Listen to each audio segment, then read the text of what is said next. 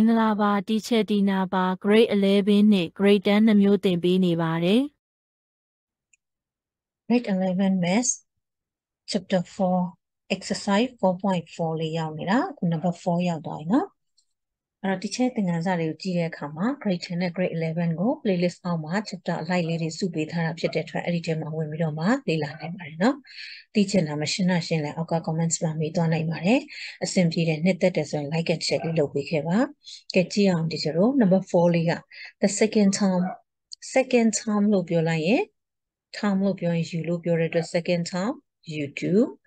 of a GP အဲ့တော့ GP sequence တစ်ခုရဲ့ u2 ဟာတဲ့ is 24ဖြစ်တယ်လို့ပေးတယ် the fifth term ဆိုရင် u5 ကဘယ်လောက်ပေးလဲဆိုတော့192လို့ပေးတယ် find the n termက un အဲ့တော့အရှိမတင်ထားတဲ့ notes ကိုကြည့်အောင်ကြည့်ပေးနော်ဒါဆိုရင်အခုဒီချက်က part 20မှာရှိမယ်ထင်တယ်နော်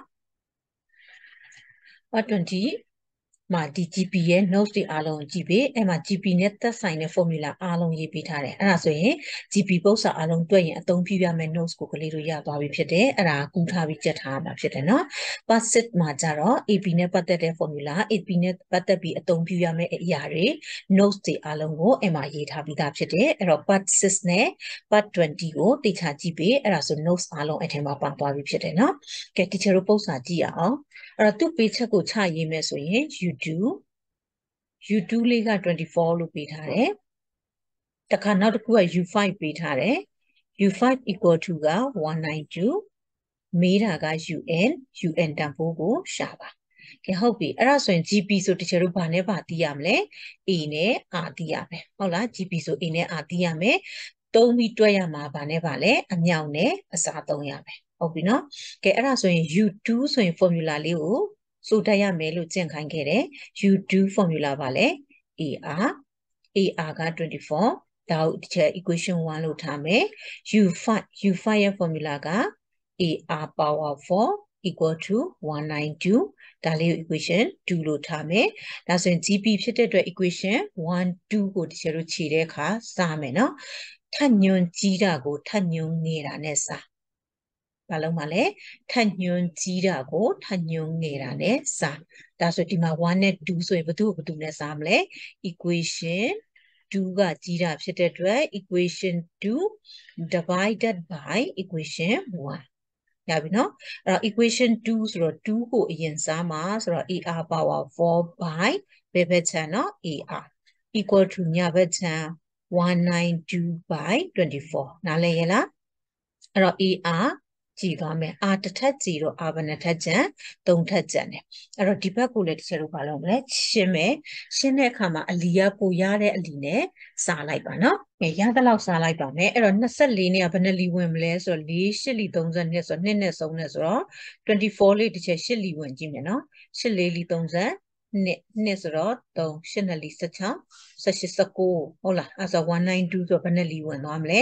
24 8လီပေါ့နော်ဒါဆိုဒီဘက်မှာဒီချက်ကျန်တာက R ကျူကျန်မယ် equal to ဒီဘက်မှာじゃ8ကျန်မယ်ဟုတ်လားအဲ့ဆိုတော့ကိုလိုချင်တာ base မှာရှိရင်ထပ်ညွန်တူအောင်ပြင်လိုချင်တာကထပ်ညွန်မှရှိရင် base တူအောင်ပြင်ဒါဆိုရင်လိုချင်တာ R ဖြစ်တဲ့အတွက် R က base ဒါဆိုထပ်ညွန်တူအောင်ပြင်ဆိုဒီမှာ3ထပ်ဆိုတော့သူ့3ထပ်ဖြစ်အောင်ပြင်3ထပ်က8ကဘာရဲ့3ထပ်လဲနှစ်3ထပ်နော်အဲ့တော့ဒီဘက်ကလည်း3ထပ်ဒါဆို R equal to ဒီဘယ်လောက်ဖြစ်သွားလဲ2ဖြစ်သွားတယ် R ရသွားပြီ R ရရင်ကြိုက်တဲ့ equation ထက်နော် A ရမယ်ဒါဆို equation လွယ်တာမှာထည့်ဆိုတော့1ကလွယ်မယ် A R နေရာမှာ2ထည့်တယ် equal to 24နော်အဲ့တော့ A equal to နှစ်တလီနှစ်နှစ်လီဒါဆို A ရသွားပြီဒါဆို R နဲ့ A နဲ့ရပြီဆိုရင် UN မရဘူးလားရသွားပြီ UN equal to formula ဆိုပါ formula က AR power n-1 ဒီချက်နဲ့ရှင်းတဲ့အချိန်မှာကလေးတို့အပြင်မှာပြောနေတယ်လို့ပဲလိုက်ပြောပြီနော် formula လေးလိုက်ပြောအဲ့ဒါဆိုခေါင်းကတစ်ခေါက်လိုက်တွက်ပြီးသားဖြစ်သွားမယ်ဟုတ်ပြီလားအဲ့တော့ UN equal to AR power n-1 ဆိုတော့ A နေရာမှာဘာထည့်မလဲ A နေရာမှာ12 into R နေရာမှာ2 the whole power n-1ဟုတ်လားဒါဆိုရင်ဒီချက်တို့သူ့ကိုဘာလုပ်လို့ရမလဲရှင်းလို့ရတဲ့လောက်ထိရှင်းကြည့်အောင်နော်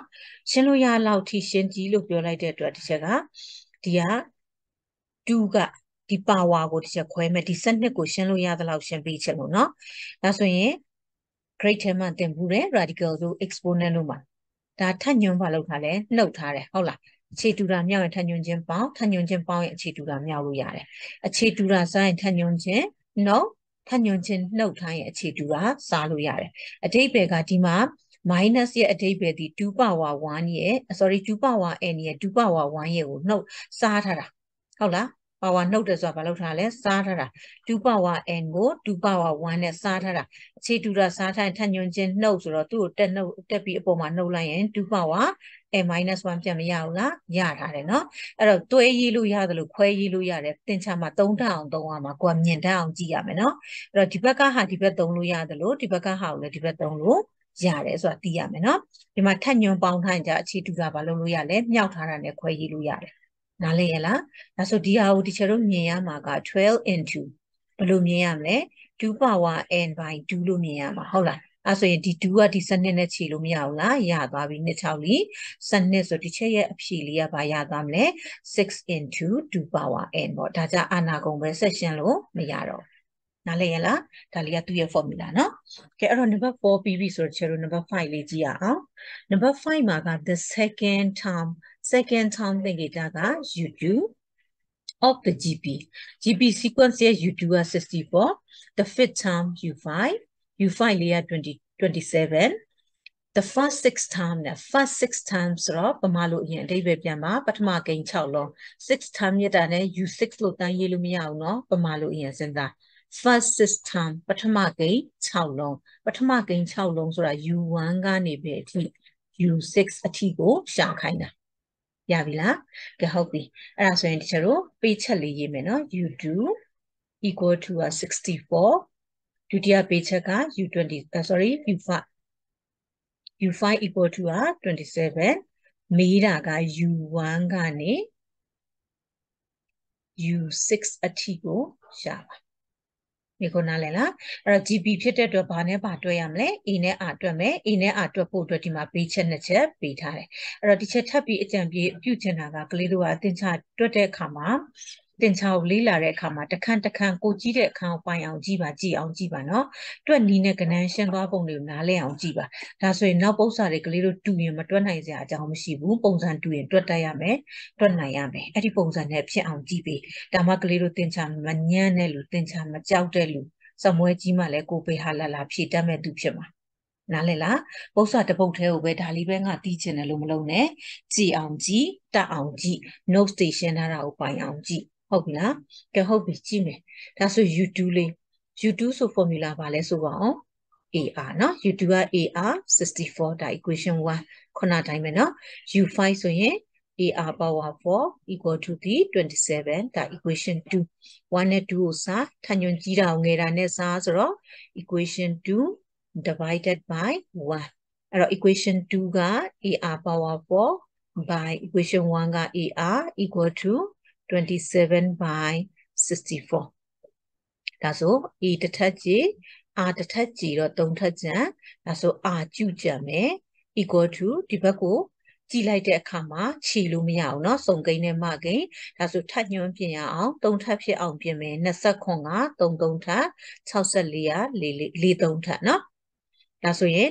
ဘယ်နှထပ်လဲ the whole power ကျူနဲ့အတူတူပဲဒါဆိုဒီကျူချင်းကြည်သွားတာဖြစ်တဲ့အတွက် R အဖြေလေးဒီဘယ်လောက်ရမလဲ3/4ရမယ်ဒါဆိုဒီချက် R ရပြီဒါဆိုဘယ်ကိုထည့်မလဲ equation ဘယ်ဟာလွယ်လဲ1လွယ်တယ်เนาะ1လွယ်တဲ့အတွက် A R နေရာမှာ3/4ထည့်မယ် equal to 64ဒါဆို A ထားခဲ့64 into 3/4ကအမြောက်ဟိုဘက်ရွှေ့အစားဆိုတော့အပိုင်းကိန်းပြောင်းပြန်လန်4/3เนาะဒါဆိုရင်ခြေလို့ရသလားမရဘူးမရရင်မြောက်မှာဆိုတော့လေး16 6လေး24 25เนาะ256/3ဒါက E လေးနော်ဒီချက်ဒီမှာမစားပေးတော့နော်စားပေးလဲရတယ်ပိုင်းဝေးကြီးနေတဲ့အတွက်စားထားလို့ရတယ်အဲ့တော့ဆက်ရှာလိုက်တော့မယ်နော်သူမေးတာက u1 ကနေပဲအထိလဲ u6 အထိဆိုတော့တွက်လို့ရပြီ u1 equal to a equal to the 256/3နော်တခါ u2 က formula ဆိုမယ် AR ဆိုတော့ A က 256/3 3 into r က3 by 4ဒါကြတော့3နဲ့3နဲ့ကြည့်4 6 4 4 နော်အဲ့တော့သူက64 u2 ပြီးရင် u3 equal to the ar square e က256 by 3 into r က3 by 4 the whole square ဒါဆို3 ကိုတစ်ထပ်ကြည့်မယ်တစ်ထပ်ကြက်မယ်4 4 16 16 16 256အပေါ်မှာ3ကျန်တယ်16 3 48ရပြီလားကဲဟုတ်ပြီနောက် u3 ပြီးတော့ u4 ဆိုရင် ar power 3သို့မဟုတ် ar cube a က256 by 3 into r က3 by 4 the whole cube အဲ့ဆို3ကတစ်ထပ်ကြည့်မယ်နှစ်ထပ်ကြမယ်နော်အောက်က4ကဘယ်နှထပ်လဲ3ထပ်4 3ထပ်က4 4 16 16 4 4 64 64 256အပေါ်မှာ3 3 9နှစ်ထပ်ကြတယ်နော်9 4 36ဆိုတော့36ဆိုတော့ u4 ထိရပြီဆိုတော့ u5 နဲ့ u6 ကြံသေးတယ်နော်ဒါဆို u5 လေးကိုကြည့်အောင်ဒီနားလေးပဲတွက်လိုက်တော့မယ်နော် u4 ပြီးတော့ u5 နောက်တစ်မျက်နှာဆိုမမြင်ပါဘူးလို့နော် formula က ar power 4 equal to a က256 by 3 into r က3 by 4 the whole power 4 equal to ဒါဆိုရင်3ဘယ်နှထပ်လဲ3တစ်ထပ်ကြည့်မယ်3 3ထပ်ကြမယ်နော်4က256ကဘာဖြစ်သွားပြီကြည်သွားပြီနော်16 16 256ဆို4ထပ်ကြည်သွားပြီအပေါ်မှာက3ထပ်ကြံမယ်ဆိုတော့ဘယ်လောက်ကြံမလဲ27နော်ကဲဟုတ်ပြီ u5 ပြီးတော့ u6 ကကြတော့ ar power 5 equal to 256 by 3 into 3 by 4 the whole power 5 equal to ဒါဆိုရင်ဒီမှာ3ကတစ်ထပ်ကြည့်မှာနော်3တစ်ထပ်ကြည့်မယ်4ထပ်ကြံမယ်4ကကြတော့4ထပ်ကြည့်မယ်တစ်ထပ်ကြံမယ်အောက်မှာကြံမှာနော်အဲ့တော့အပေါ်မှာ3 4ထပ်ကြံမယ်ဆိုတော့81အောက်မှာ4ကြံမယ်ဆိုတော့81 by 4ဒါသူ့ရဲ့အဖြေပဲเนาะအဲ့တော့ကလေးတို့အဖြေဘယ်လိုထုတ်ပြရမလဲဆိုတော့သူ့အဖြေအတိုင်းရေး the first 6 term are เนาะ the first 6 term are 256 by 3 comma 64 comma 48 comma 36 comma 27 comma 81 by 4ရပြီလားအဖြေမရေးပြတော့ကိုရေးလိုက်တော့เนาะရမလားအဲ့တော့အဲ့မှာရှင်းနီးကနန်းရှင်းနီးကတော့ကြိုက်တယ်လို့ရှင်းလို့ရတယ်နော်ကိုမြင်တယ်လို့ရှင်းတွက်တတ်တယ်လို့တွက်အဲ့တော့ဒီချက်ကဒီအတိုင်းပဲရှင်းမယ်နော်ကဲဆက်ကြည့်မယ်နောက်တစ်ပုဒ်လေး number 6လေးကိုကြည့်အောင် number 6လေးရကြတော့ if ရနောက်ကပေးချက်နော်ကိန်းတန်းပေးထားတယ် gp sequence လေးပေးထားတယ် find the values of values တန်ဖိုး x y z w ရဲ့တန်ဖိုးဆိုတော့မတိကိန်းလေးလုံးတန်ဖိုးကိုရှာပါတဲ့အဲ့တော့သူပေးထားတဲ့ sequence ကိုတစ်ချက်ပြန်ကူးပါမယ်ပထမက 3x y z w 3072 3072အဲ့တော့သူပေးထားတာလေးတွေတစ်ချက်ပါလို့မလဲဒါ sequence နောက်မှာထည့်ပေးရနော် is a gp ဒါလေးက gp sequence အဲ့တော့ gp sequence မှာတိတာလေးချရေးအောင်နော်အစင်လိုက်ဖြစ်တဲ့အတွက် sequence ဆိုတာအစင်လိုက်စီထားတာဖြစ်တဲ့အတွက်သူပေးထားတာဒီဗာလဲဒါ u1 u2 u3 u4 u5 u6 လို့မြင်ရမယ်နားလည်လားအဲ့ဒါဆိုအဲ့ဒီမှာတီချာတို့ဘာသိတယ်လဲတီချာကိုပြောကြည့်ဘာတွေသိလဲ u1 သိတယ်နော်အဲ့တော့ u1 equal to 3ပြီးရင်ကလေးတို့ဘာသိသေးလဲ u6 u1 သိတယ် u6 သိတယ်နော်သိတာလေးခြာရေးမယ် u6 က3072မေးတာကမတိကိန်း xyz w ကိုရှာခိုင်းတာဒါဆိုတော့ရှာရမှာက u2 u3 u4 u5 formula သုံးလို့ရမယ်ဆိုတာမြင်ရမယ် ရမလားအဲ့တော့ u1 လေးကပါလဲ u1 ဆိုတာ a အဲ့တော့ e က3 u6 ဆိုတာ formula သိတယ် ar power 5 equal to 3072အဲ့တော့အဲ့ဒီမှာတစ်ချက် a ထည့်ရင် a နဲ့ r ရမယ်เนาะဒါဆို a နေရာမှာ3လာထည့်လိုက် r power 5 equal to 3072ဒါဆိုရင် r power 5 3ရသွားစားလိုက်3တလီ3 3 3ညာလီ3ညာ3နှစ်လီ6